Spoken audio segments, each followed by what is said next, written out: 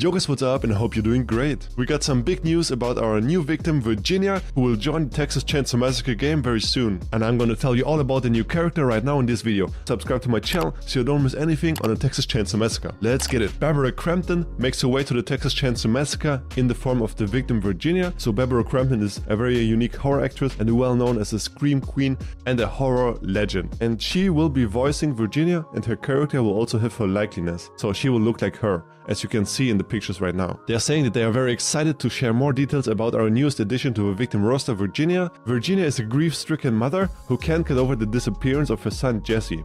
She's obsessive over his vanishing and refuses to believe that he could be gone. The weight of her pain is so immense, she leaves behind her nursing career to move to Newt, Texas, the last location Jesse was seen. And out of desperation, she travels alone to remote areas in hopes of finding him. She even goes so far as to talk to anyone who could possibly have information on Jesse's whereabouts. So this eventually leads to Virginia spotting some unusual behavior near a remote farmhouse. And we all know who lives in that farmhouse, right? With hope in her heart that she'll find Jesse, her investigation of the property leads to her tragic run-in with the family. Captured and trapped in a different kind of nightmare, Virginia will use her vast knowledge of homemade remedies to escape. So Virginia is probably one of the oldest characters of the victim roster right now, because she's a mother already and she's searching for her son. And now let's talk about Virginia's abilities. Virginia's time as a nurse allows her to see Sissy's flower powder and make special concoctions that she can use to possibly save her own life. The way I understand it is that she can see Sissy's flower tables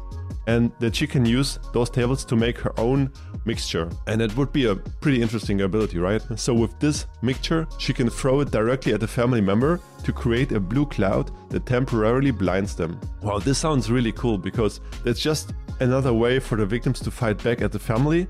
And she can really be useful for her teammates to buy them some time to open the exits. This will buy Virginia and the other victims time to run away and possibly live to see another day. She also got a special ability which is called Boon, and with that ability she can also contaminate blood buckets on the property. And if a family member gathers blood from a contaminated blood bucket, then they will be disoriented for a short amount of time. So it's probably the same effect when you get hit by Johnny with his concussive hits, that your screen may be a little bit blurry and shaky and you can't see that well, and maybe you will also have trouble walking in the right direction, like with Sissy's poison effect. That sounds like a cool ability, and I hope they handle it that way that it's not going to be overpowered. Barbara Crampton is really in love with the Texas Chainsaw Massacre, and it's her favorite horror movie. And she's saying that Gunnar Hansen was my friend, so it's been a great experience to keep the wonderful legacy of the Texas Chainsaw Massacre going with my inclusion in this game. Working with all the folks at Gunn on my new DLC character has been a remarkable experience. They are among the best in the business. I'm so proud of what they have created and excited for everyone to see all the new stuff. Yeah, she's really praising the developers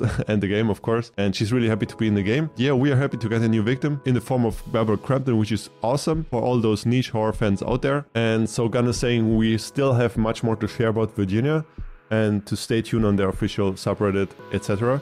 So yeah, we will stay tuned, and hopefully we will get a release date and a lot more of cool information, as well as some gameplay. Let me know in the comments down below if you're excited for this new victim, and don't forget to hit that subscribe button so you don't miss anything on the Texas Chainsaw Massacre. Alright guys, thank you so much for watching, and I'll see you guys in the next one. Peace.